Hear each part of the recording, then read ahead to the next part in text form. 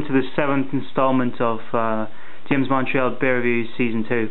As you can see, first of all, I've got my old-fashioned kind of presentation style where you can't see me, I'm behind the camera. The reason for that is just I'm trying out different perspectives, different points of view for this season to try to determine which ones are the optimal ones.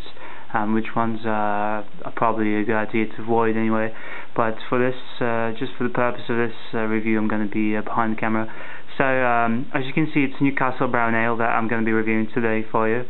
As Zach Avery said in his latest video he's just posted today, beer is better shared, so I'm going to be sharing this beer with you. Now, I've already had this quite a few times. It's one of my favourite beers, probably. At least they used to be.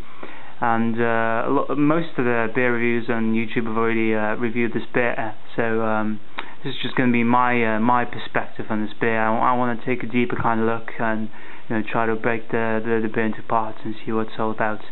So jump into the review right now. Now here in Canada, Newcastle comes in two different versions. It comes in these tall boys, as they call them, 500ml cans.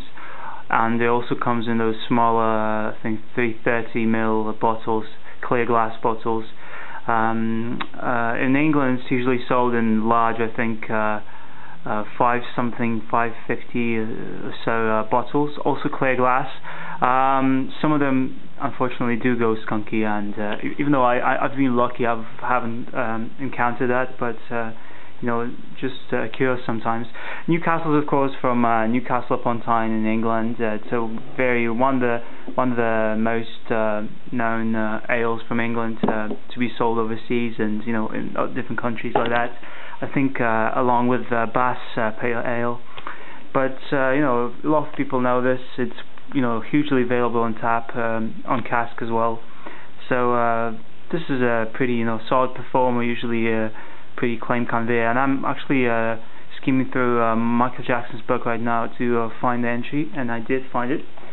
So I'm just going to read from the site. The most popular bottled ale in Britain, with a great student following. Its macho image has less to do with alcoholic potency than with its origin in a muscular city once known for the nearby coal mines and shipyards. This paler, drier style of brown ale was launched in 1927 by a head brewer whose not quite appropriate name was Colin Porter.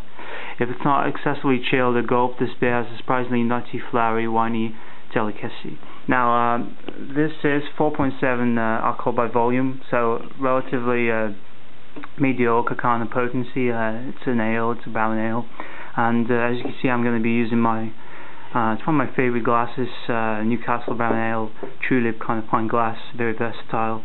And let's crack it open. Alright. Actually, I'll use the method from Jay, pour it to the center, just to see if there's any difference. Because usually I pour Newcastle from the side. This settles quite well. I don't think I'll need to wait. No, it's quite going quite well. Plenty of head with the style of pouring. And I already can see that the head's light brown, kind of foamy, but even it's kind of a bit creamy, not too creamy, I guess. And carbonation at best appears to be quite moderate, but I do see the bubbles overall, and you can see them as well. It's not an opaque on color. On camera it appears darker, just a tad darker than it actually is, but it's essentially a dark copper, maybe light, medium kind of brown body to it. So I can already smell it from far away, but nevertheless,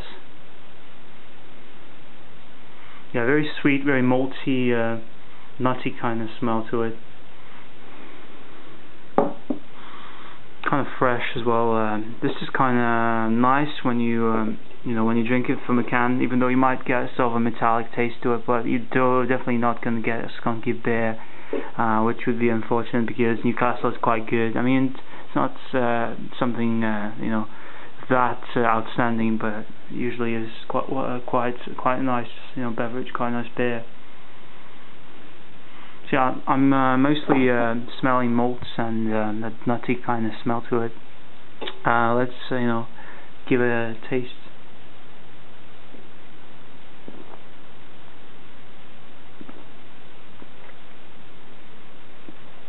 It's real nice. Starts out kind of sweet, but it's well balanced. It's not too sweet, especially because it's a lighter kind of ale. It's nothing too strong. You get once it hits the tongue, you get that malty caramel kind of feel to it. Kind of goes into just a tad of a roasted flavor as well, and finishes just kind of light, nothing, just with enough bite to it, just a bit of nice kind of bitterness, but it doesn't really linger too long. And I don't really get the metallic taste, so I'm kind of lucky. The head's not too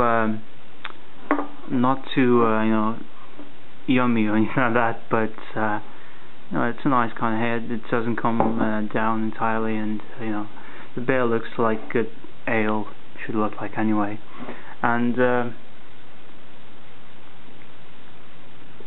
yeah, so it's not entirely complex beer. In fact, it's not.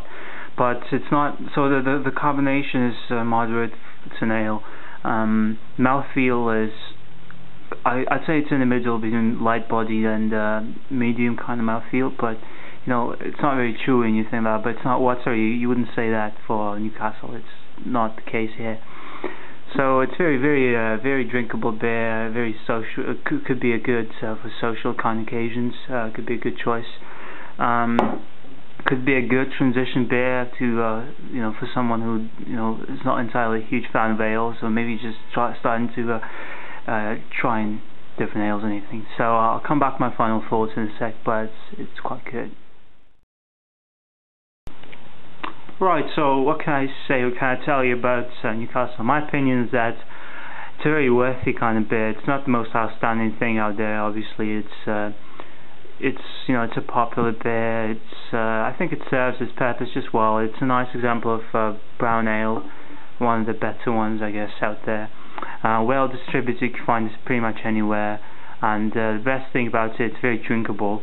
It took me no time to get this far into the beer, and I almost had a pint in the beginning. At the same time, it's got enough things going on. You get that malt sweetness with a nice roasted touch to it.